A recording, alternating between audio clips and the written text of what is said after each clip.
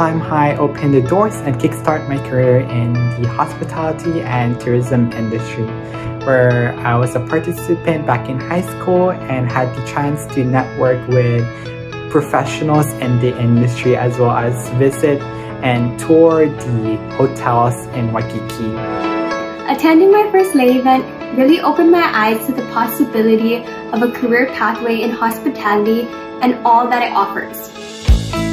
After finishing college, I was able to get many opportunities because of Climb High, and I am currently a manager in Pololina. My journey with the LEI program began in my junior year of high school.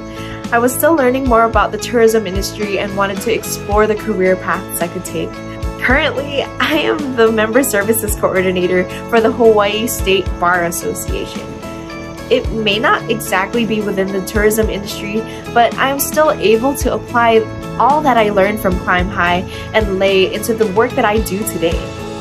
I've been involved with the LEI event since around 2014. It's taught me so much. I wouldn't be the tour guide I am today if it wasn't for Climb High and for the LEI event.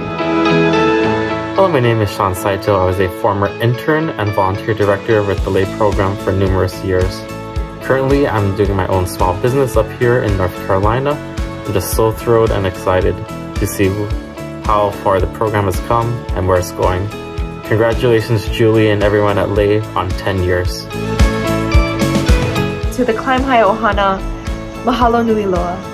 Thank you for investing in the future of the next generation. And thank you for investing in someone like me.